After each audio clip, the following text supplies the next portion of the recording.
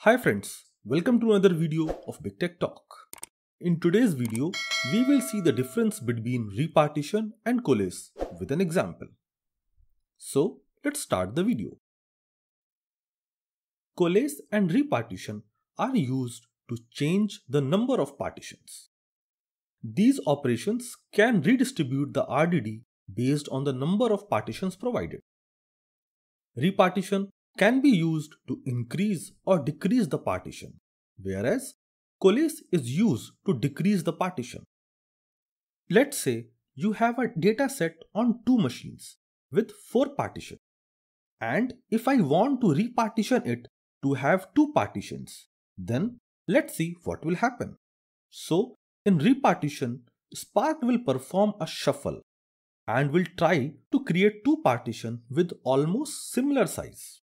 In this process, a shuffle will be involved, which means a network overhead will be involved in repartition. Let's see if I call coalesce instead of repartition, and I want to reduce the partition to 2. So coalesce will try to avoid the shuffle and will try to merge partition on the same machine, and 2 output partitions will be created. This would mean the output partitions have uneven size. Let's see all this by an example. For this video, I am using Databricks notebook.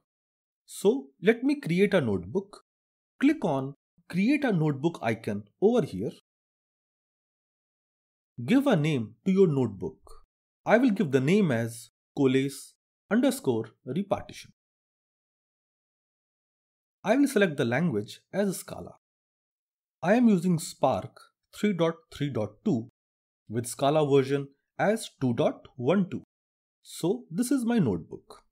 Let me create a data frame. So I will write val df equals spark, which is a Spark session object, dot range from 1 to 5 and let's set 5 zeros, dot to df, and the column name is ID. You can execute the code with icon over here, or you can hit Shift plus Enter to execute the code. My DF is created. Let's see the number of partitions for this DF. So I will write df.rdd. This will convert DF to an RDD. Then dot get num partitions. So this will give me the number of partitions. Let's execute this by Shift plus Enter. So I have 8 partitions. Now let's see how the coalesce can be used to reduce the partitions to 5. So I will write df.coalesce 5.write.mode. I will set the mode as overwrite. .parquet, and the path is /filestore/tables/input_data/coalesce. Let's execute it by Shift plus Enter.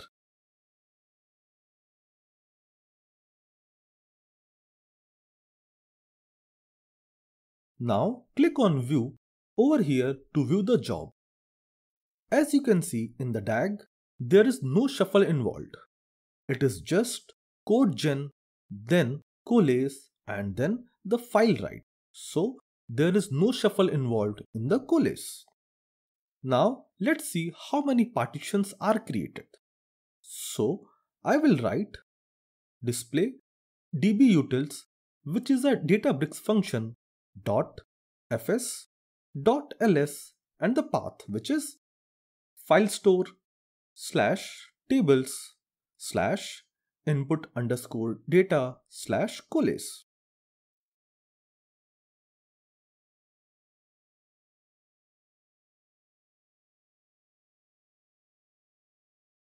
As you can see, there are 5 part files and the size of the part file is uneven. So coalesce can be used to decrease the partition, and it will try to avoid shuffle and the output can be uneven in size. Now let's try to do a repartition to reduce the partition to 5. So I will write df dot repartition with the value as 5 dot write dot mode. I will set the mode as overwrite dot parquet and the path is /filestore /tables /input underscore data /repartition. Now let's execute it. And if I click on the view of job 6, it has one stage with code gen and exchange.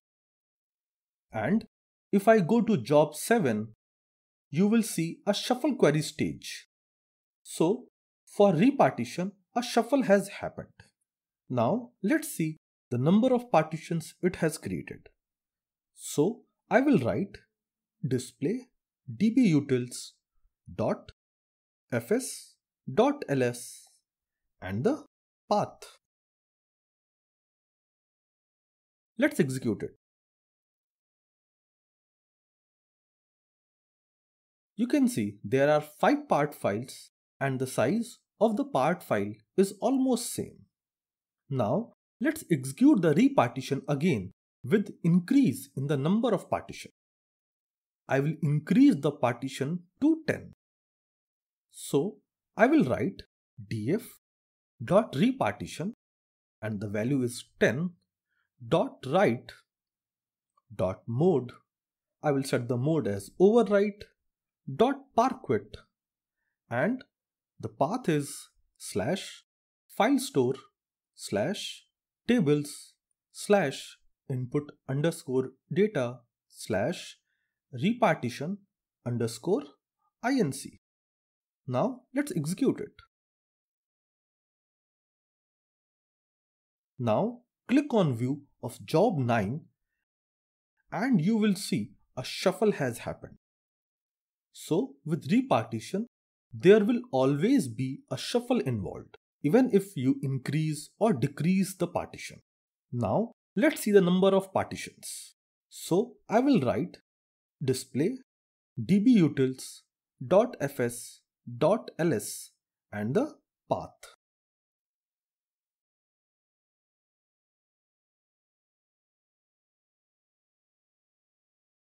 As you can see, there are 10 part files and the size of the part file is almost the same. But this time we have increased the number of partitions. So by this example, we can reach to a conclusion that repartition can be used to increase or decrease the partition, but mostly used to increase the number of partitions. Shuffle will be involved in repartition. And repartition tries to create the partition which are similar in size. Whereas coalesce can be used only to decrease the number of partition. The output of the coalesce can be uneven in size. So we have reached to end of our today's video. If you have any question, let me know in the comment section. Do hit the like button and subscribe for more such video. Thank you.